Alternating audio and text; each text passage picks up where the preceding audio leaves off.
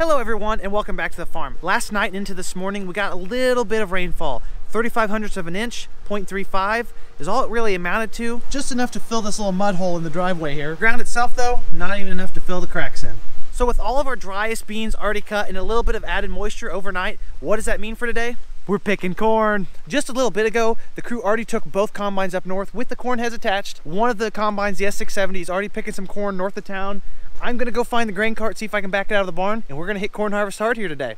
I'm excited to see these yields. If you like high yielding corn and the people who grow it, make sure you like the video and subscribe. When I heard it raining last night and this morning, I kind of penciled in my mind that I wasn't gonna have to do anything that hard today, but we're gonna pick corn. I'm running the grain cart. I may be tired in a couple hours. Ooh, feels like it went from summer to fall in one day. It's cloudy outside, windy, like 55, 60 degrees. And there's leaves on the ground. What happened? Need some hot chocolate? Nothing is working. Nothing. Air control, the yield, nothing. Nothing, that one's not working either.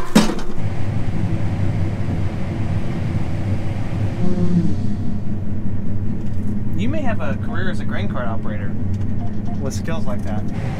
Nothing quite gives me anxiety like picking crossways on corn rows. Back of the helm of the ship, trying to figure out why our row sense isn't working. Left sensor voltage too low, which probably means that it's got a broken wire. So we're hand steering. Also, that may be a record for corn yield. Don't tell the USDA about that. Just hit it with the old turn it off and turn it back on again. Seems to work on deer stuff. Got all my offsets lined up right now, so I think we've made some progress. Hopefully that brings our average to a little bit more realistic of a level. It worse, now it's telling me my cleaning fan's not running. That's not good.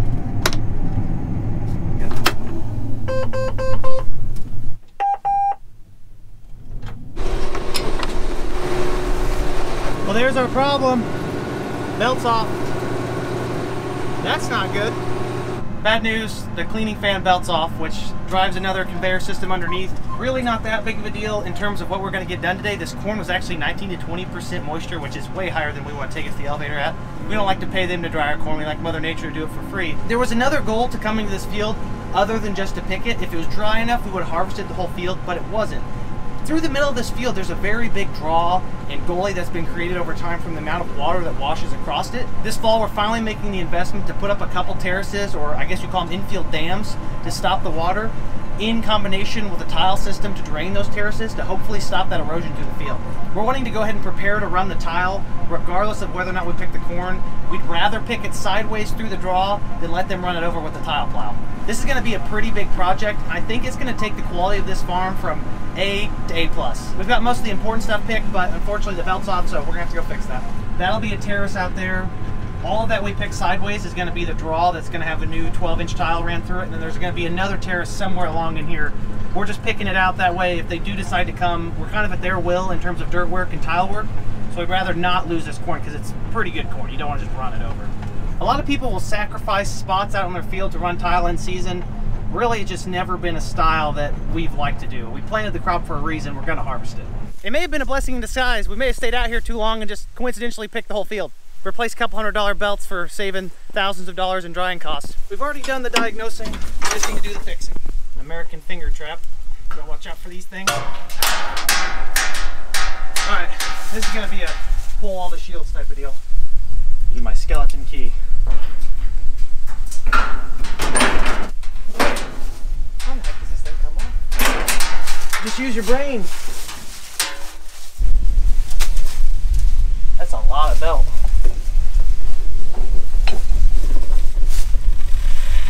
Oh, there we go. Oh, that's warm.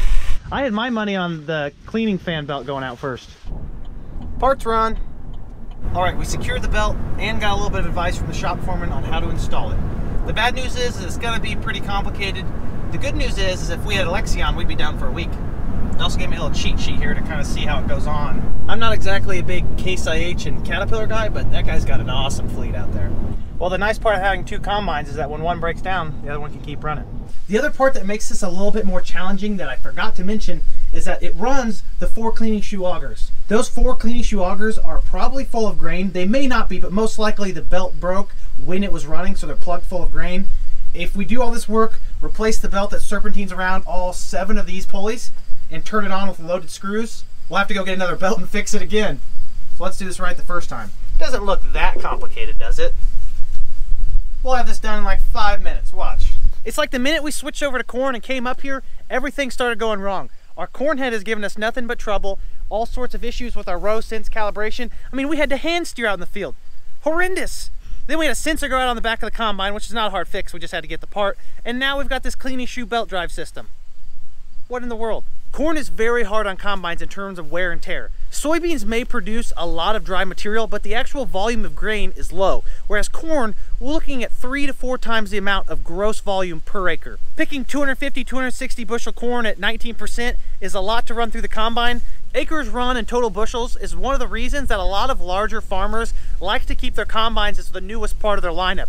A lot of times they'll save expenses by having older tractors, older planters, older iron, but combines they usually like to keep pretty new. There's a lot that can go wrong on these machines. As you can see, there's a vast amount of moving parts, things that can get intertwined and mixed up very easily. Even taking them to our local John Deere dealership over the winter, having it fully looked over and serviced by experienced professionals wasn't enough to catch everything and foresee all the issues that can occur out in the field. I'm gonna go pick Dad up from the combine after he finishes dumping, give him a sit rep of what I've been briefed on, and then go from there and see if we can figure this out. There is one positive.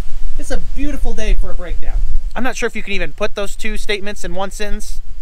This belt's also brown and the other ones are black. Isn't a black belt higher in martial arts than a brown belt? Why would we want a brown belt? Took off one more protective shield to expose a few more of the pulleys that we have to have access to. Hopefully that's the farthest one to the right, but there may be one up higher. Update, and it's not a good one. Our shoe augers are definitely full of corn. So we're gonna have to clean all that out. It actually couldn't have happened at a better time. We really weren't gonna pick that much more of that corn anyways. So we're just gonna move home and fix it here. I got the loader out because I think that might be kind of useful for helping clean out that shoe. 1 hour later. Ooh, he left his ladder up. Little tree catcher. Let's see if we can get this fixed. Not in the yard, it just rained. Have some decency.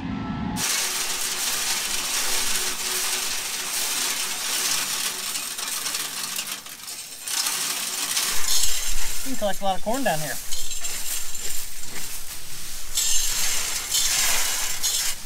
I wonder how much we have to actually take off for it to run without ruining another belt.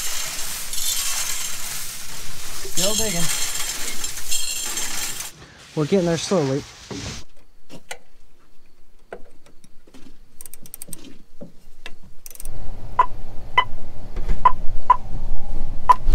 At least we got a nice sky. We've cleaned a lot of the grain out of the shoe auger here. I can spin it by hand, so I think that we're going to be fine to start the combine eventually and not ruin this belt.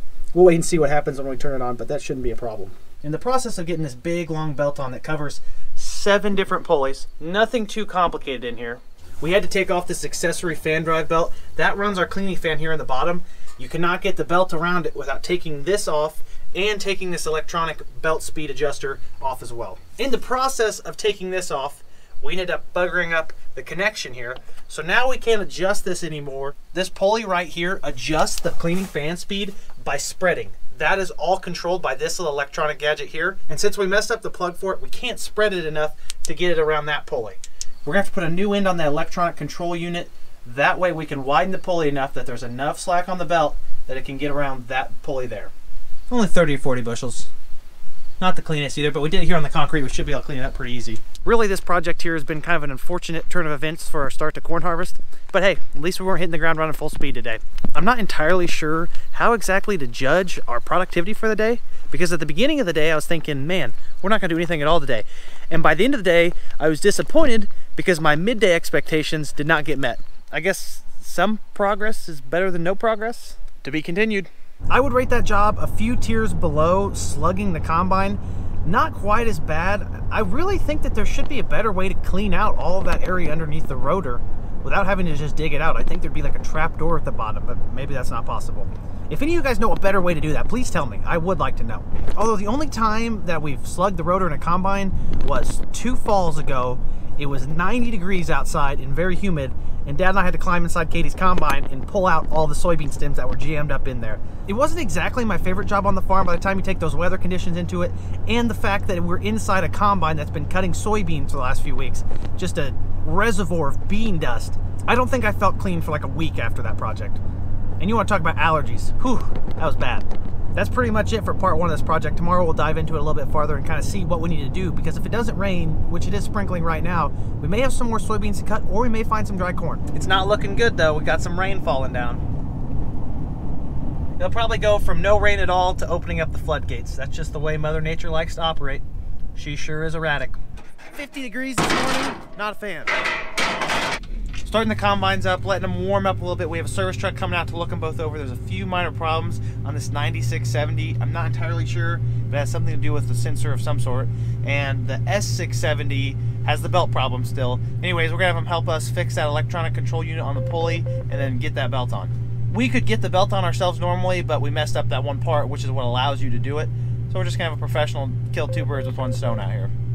Dad and I were both pretty surprised with how high the moisture was in that corn. We're gonna go around this morning and see if we've got any beans closer to being dry, or even corn.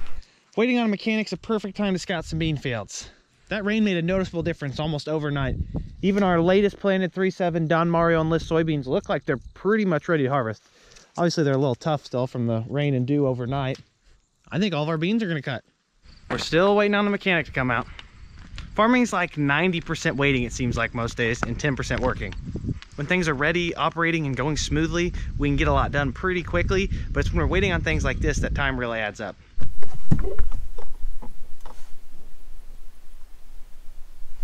No key fob. How are we gonna start it?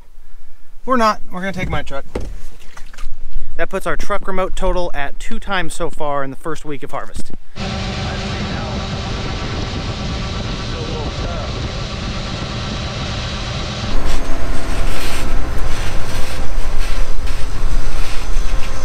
Splashed over in the pond, clean the combine off real quick. The corn head on the 9670 still isn't fixed yet. The header height sensor has something wrong with it. We're not sure if it just needs replaced or if it's a wiring issue. We're still waiting on the mechanic for both combines. We're looking for someone with a little bit more refined of a resume for working on combines and corn heads than we have. This cornfield isn't any drier than any of the other corn we picked or tested. What we're doing here though is we have 2 bean fields that we think are close enough to cut today. One of our bean fields is here to the south. We've got this cornfield in the middle, and then we have the other bean field to the north.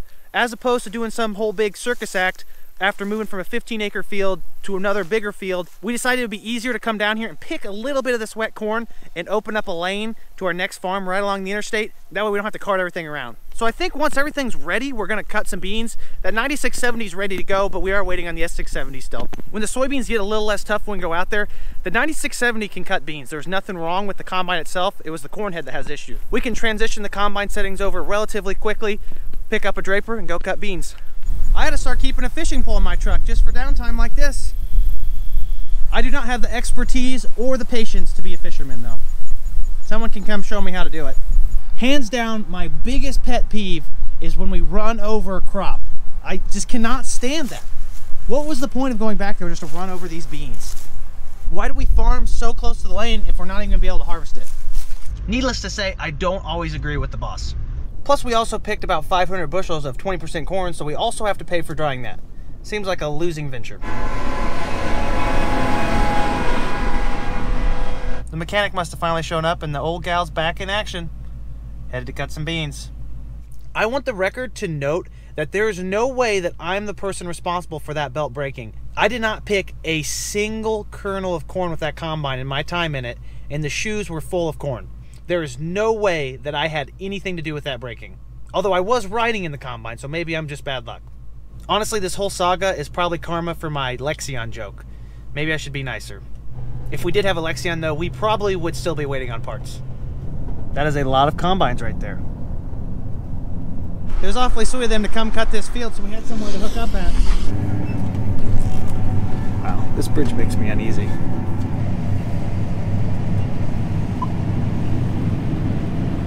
The beans are 13.5, 14% moisture. We're gonna get the rest of the fleet and cut them. Wish me luck backing this thing out. Best case scenario, it comes out with no problems at all. Worst case scenario, I total the draper. If you can get it in, you can usually get it out. Now you listen here. Don't get used to this spoiled, inside the barn, fancy schmancy European parking job. You may not get to have this luxury all season. Hope you don't get soft on me. While the tractor's warming up, I was doing a little bit of cleaning. I went to empty my cup holder, and surprisingly, I left myself a half-drinking monster. Think it still tastes good? Not quite as sweet, but past Andy really takes care of future Andy. Maybe I do the opposite by drinking these, I don't know. Kind of like a give and a take. I may be burning the wick at both ends. The cart is out.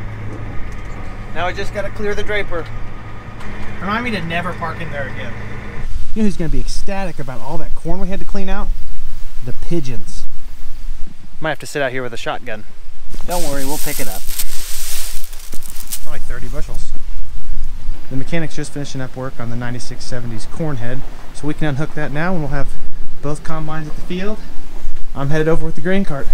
Chris made it across the bridge with the head cart. I'm not going to pretend that I wasn't at least slightly worried about that. A nice and early 2:30 p.m. start to soybean harvest on this beautiful Tuesday.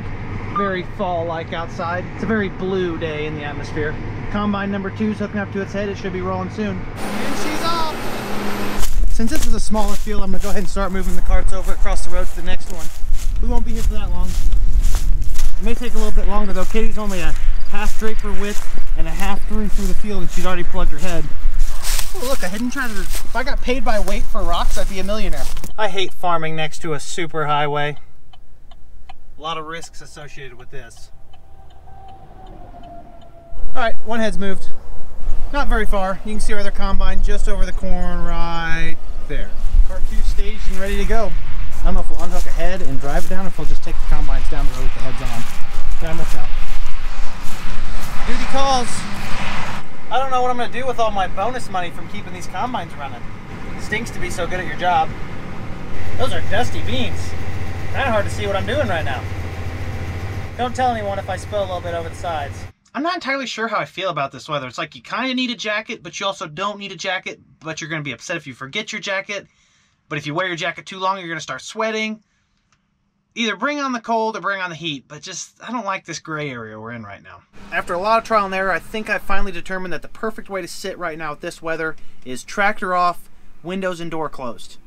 That must be the equilibrium. Just like that, we're moving to the next field. I guess this is how we're doing this.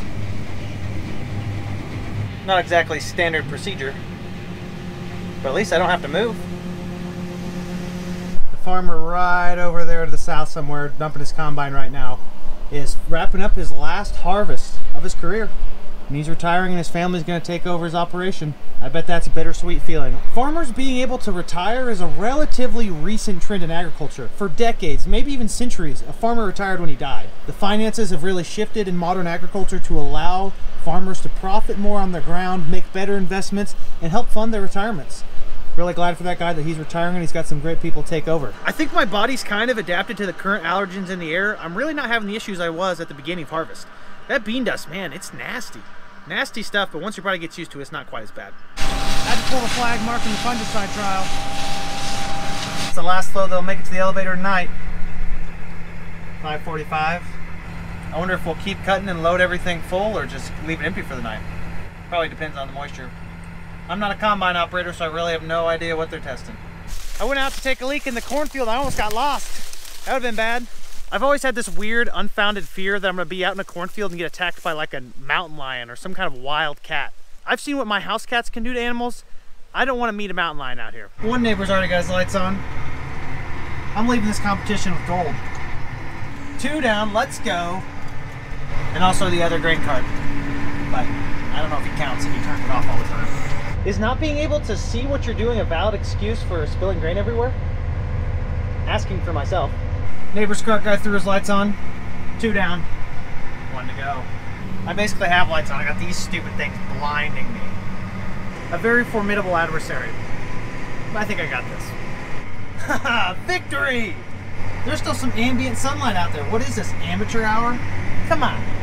You merely adapted to the dark. I was born in it, molded by it. Name that movie.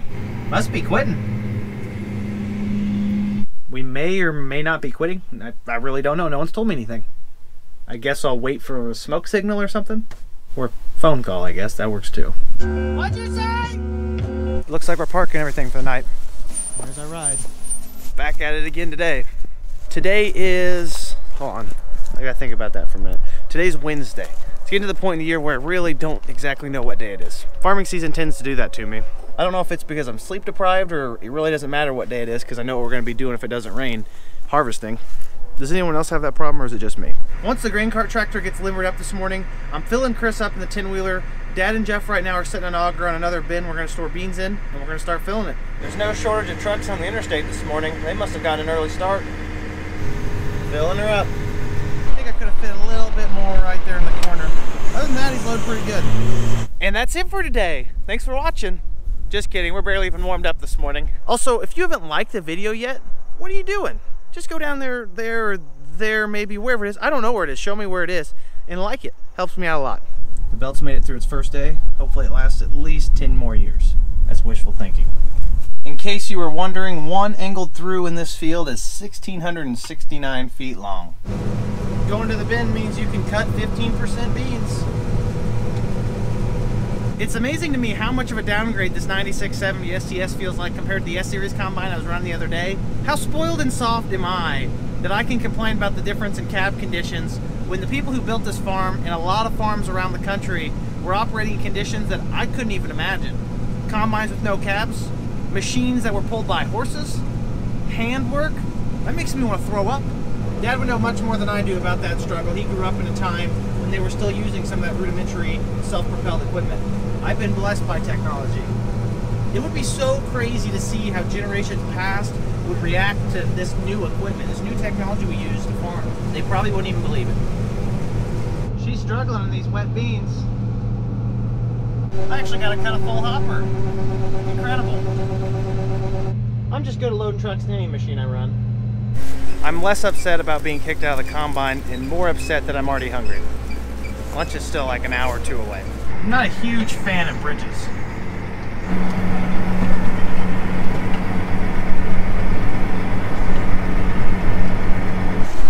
I've been recruited to help swing the auger.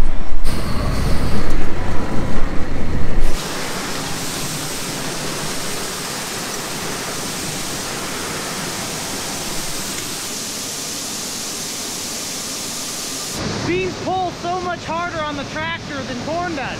It takes a lot of power to move beans up.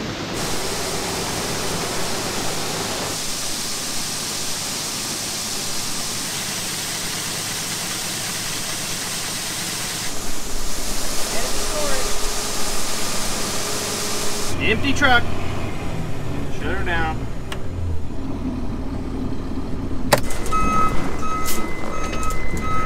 It's already about full, only holds about 4,500 or so bushels of soybeans. I get back from the bin site. Dad has not only used the grain cart, he also left the auger out. I guess that's his stance on where the auger should be. Not really, actually, he's the one who told me to put the auger down every time. No sudden movements or he's gonna have some cab beans. They're already sprinkling off the top. Going over the lane. Brace yourself. If you're wondering what the max capacity of an S670 combine is, that's it.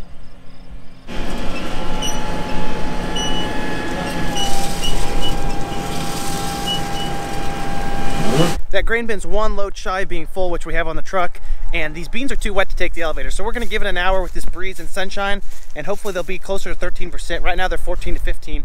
Don't wanna get docked. Dad unhooked his draper and went over to get some fuel somewhere over there. Actually a pretty neat example of how these heads can flex over the ground. Look at that shape it's made, just perfectly hugging the terrain. Everyone else is at the bin while we're waiting for these beans to dry, and I'm the combine jockey.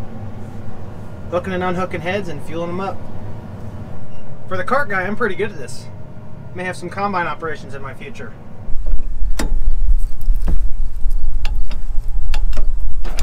It's that easy. Ready to go. Looks like a good spot for this one. The fuel barrel we go. Fueling her up. Also, I made a friend. Hello, buddy. Is this a horse or a donkey? You want to run the combine for me and I can take a nap? No? You don't seem very interested in that. Why weren't all grain bins designed with stairs? This is so much nicer than a ladder. A bird's eye view of this farm. We're cutting right over there. There's our neighbor to the south cutting. It actually looks like the combine's moving, so I better go take this other one back to the field. I shouldn't be this out of breath from a staircase, but I am. Moving again. Did a quick hop over I-57. We've got one combine up and running. There's a 9670 going down the road to the south, like over that overpass.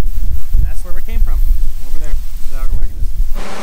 Already starting our next move. Chris and I were just moving one of the head carts around, and we had a little bit extra time, so I snuck off to the gas station to get some of my caffeine fix in for the day. I told Chris, you rat me out, it's not gonna be good. You know what happens to snitches? They get stitches.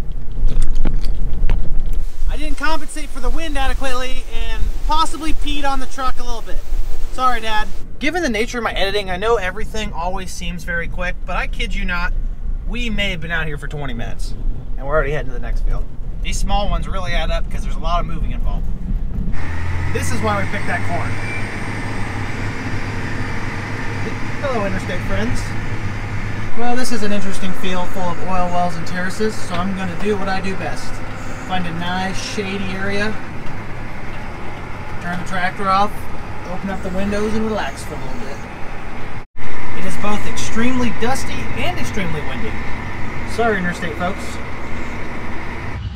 Any good guesses as to where the glacial moraine is located at on our farm?